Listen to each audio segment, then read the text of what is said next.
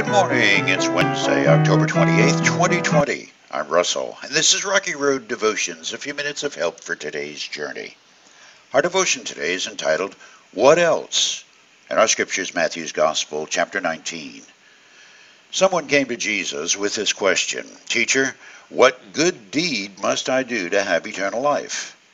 Why ask me about what is good? Jesus replied. There's only one who's good.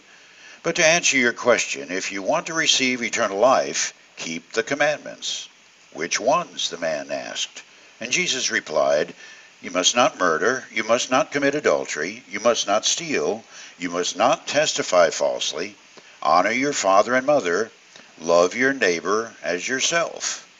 I've obeyed all these commandments, the young man replied. What else must I do? Jesus told him, If you want to be perfect, go and sell all your possessions and give the money to the poor, and you'll have treasure in heaven. Then come, follow me. But when the young man heard this, he went away sad, for he had many possessions.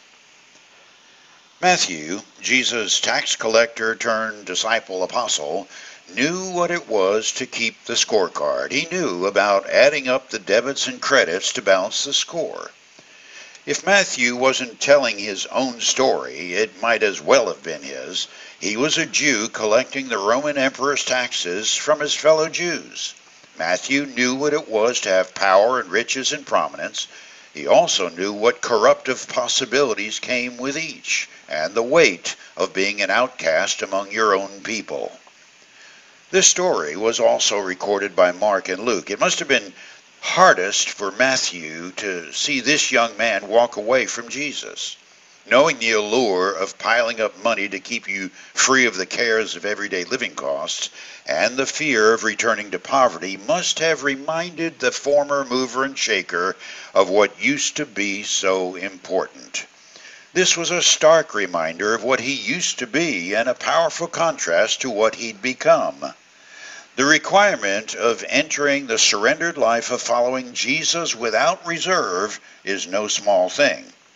Another, somewhat different take on the rich young man who chose his 401k over Jesus' offer of eternal riches is that he really wasn't serious about the question he asked. He may have been serious, but what if he was only looking for Jesus to sign his report card? What if the young man was really saying to Jesus, I've listened to your preaching these past several months, all that stuff about being perfect. Look here at my life. I've not murdered, stolen, or told lies. I take care of my parents who are aged and can't support themselves. What else? What else do I have to do to be good with God? But perhaps the man had listened to Jesus' Sermon on the Mount, which Matthew also recorded, and maybe it had somehow gotten in his head that he might have missed something. That preacher or prophet had even said it loud and clear, those who followed him must be perfect, even as Jehovah in heaven was perfect. The rich young ruler's question may have been driven by sleepless nights, trying to convince himself that he was already a good man, having lived a moral life. He always tried to do everything right. What else? Did I leave anything out? There's almost a passive anger about his question. Who is this preacher anyway? He doesn't know me. He has no idea the pressures I face every day. I got to talk to this guy. I got to show him how I've lived a good life. Surely that's enough, even for God. And so the young man did just that, and the question came out, what else? And then the answer came out. Everything. Everything that's standing in your way of truly worshiping God. That's what else. Jesus knew the man's net worth was what mattered most to him, and therefore the biggest obstacle to this man's eternal life. The doctor from Nazareth wrote the prescription, give away everything that will eventually rust and rot and have no value. Then bring the only eternal thing you really have, your soul, and let me light it up with eternal life and joy.